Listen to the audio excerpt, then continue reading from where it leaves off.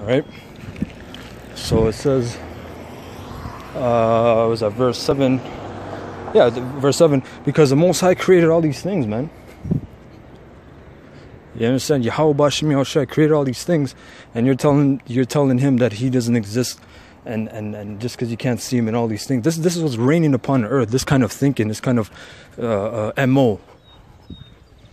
Which people use that fucking word, they don't even, or acronym, they don't know what the fuck it means.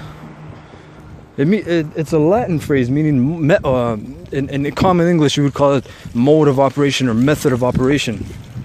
In Latin you call it modus operandi, which all it's really saying is your pattern of how you operate, your ways of operation. And your people's MO is just basically, there is no MO, it's do what the fuck you want. There's no order to things. When you look at nature, there's order to things, there's order to everything. You have your 4 seasons broken down, you have your weeks, your hours. You understand? Everything's fucking broken down. But retards, this is the day and age we're living in. Verse 8, and there followed another angel saying, Babylon is fallen, that great city, right? Because what does the word Babylon mean? It means confusion. You understand? It means confusion. And it is a great city.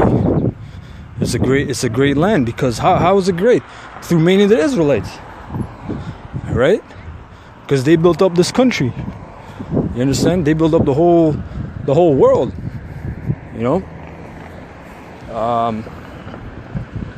That great city, because she made all nations drink of the wine of the wrath of her fornication.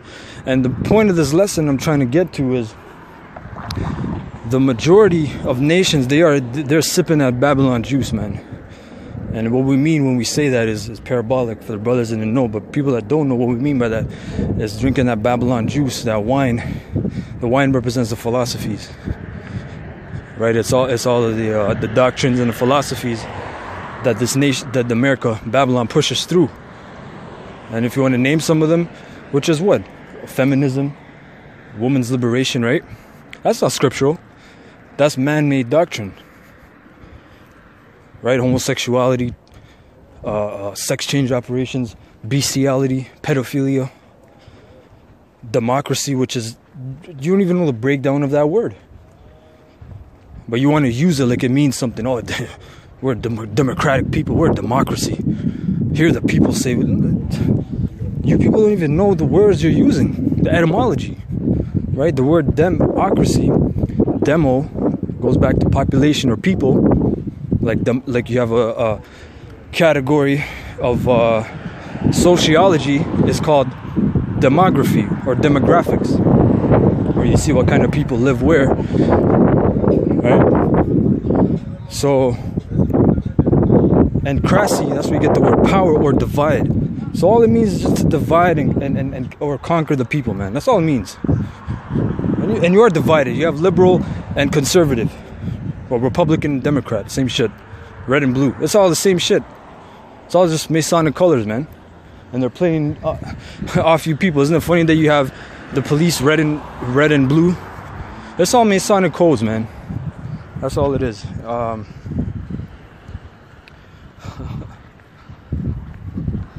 It says right here, verse 9.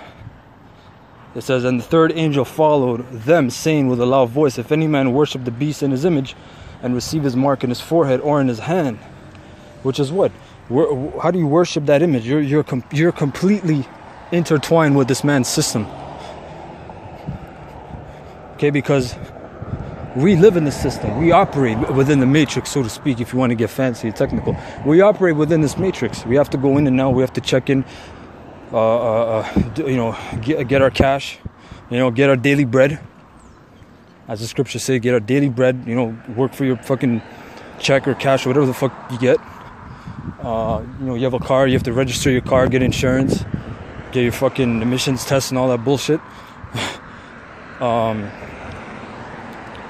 You get a fucking emission test for a car that's already damaging the fucking earth. That's some funny shit. But you know, you have to operate within this man's system. You know, you have an ID, you have a social insurance number, but we're not politicians, man. We're not police officers. We're not, you know, we're not intertwined. We're not community leaders. You know what I mean? Because we understand all these things are vain, and they're really just you're trying to obstruct the prophecies, because what's coming is total chaos. So, whether you're a community leader or you're a religious leader or you're a fucking you know, motivator or group speaker, or whatever the fuck title they want to place upon themselves, nothing is going to change the fact that this place is going to be destroyed by thermonuclear fire. None of that's going to change it, right? So we're not intertwined, man. We're operating within the boundaries, and we're keeping the law of Esau to the best of our ability, because it tells you in Romans 13, be subject to the higher power. But it only goes so far to where they tell you, okay, you have to take the chip, and then you have to make a choice. Are you breaking the Most High's laws, or are you breaking Esau's laws?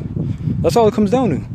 But then all these other factors, I have a wife, I have kids, and that's your temptation, that's your test. There's nothing more I can tell you, because we all have our test and our cross to bear. You know, there's no, I can't tell you one man's trial is heavier than the next, or you should do this. And I'm telling what the scriptures, I'm not telling what you should, I'm telling what the scriptures tell you should do. I'm not telling you, brother, you need to do this, or you're not in the camp, or whatever, man. It's up to you. It's your weight, man. Like in Matrix, Morpheus, I can only show you the door. You got to walk through it. And that's what Yahushua, he's knocking at the door. You got to open the door and sup with him, man. And if you ain't supping right, you ain't supping with courtesy and respect and manners, man, he's going to kick you the fuck out. You don't have your wedding garment, he's going to throw you the fuck out. Verse 10, the same shall drink of the wine of the wrath of the Most High, which is poured out without mixture into the cup of his indignation, meaning his pure fucking vengeance, indignation, man. You know what the fuck that is? You people really, you people say, like the brother said last week on the highways, oh, you guys are intimidation, and you guys are scaring people. We are nothing. We're just a tiny particle of a reflection of the Most High. You're gonna see his true fucking anger, man. His indignation. That is unstoppable. You can't call the police. You cannot call RCMP. You can't call the fucking NSA or the Tooth Fairy or whoever the fuck you want to call. You can't call none of those people. It's just gonna be a fucking freight train coming at you. And those in the know, we're just hoping to get spared, man. As pertaining to Ezekiel chapter 8. What is that, verse 4? The mark. Thawa. Right? Right, it says, and he shall be tormented with fire and brimstone in the presence of the holy angels and in the presence of the Lamb, and the smoke of their torment ascendeth up forever and ever. Ever just is a Greek word meaning for a time period. And they have no rest day nor night, who worship the beast and his image, and whosoever receiveth the mark of his name. Because the reason why I told you don't worship the image, meaning don't be intertwined completely within this man's system, because when the chip comes, you're just gonna open your mouth and take it. You're gonna give your hands and take it. There's no question. It's the latest trend. It's for security. It's for my medical conditions. It's for whatever. But you're already accepting it because you're already conditioned. The men of the Lord, what the Most High is doing to the men of the Lord, Lord's will we be those men. He's conditioning your mind, man. So when this shit really kicks off, everything's fine and dandy right now. But when everything kicks off and it's you know, what's that saying? Every man for himself, or every gorilla for himself, man. When that shit really kicks off, you're gonna see whose spirit, because it's a special spirit that has to be on you. Just like it's a special spirit to actually believe that this place will melt with thermonuclear heat. That's called the gift of faith, as Apostle Gabar says that, right? As pertaining to the scriptures. All right, and that was really the point. Now I'm gonna get this article. I didn't even want to really bring it out. The spirit brought out a lot of information, but I'll show it anyway.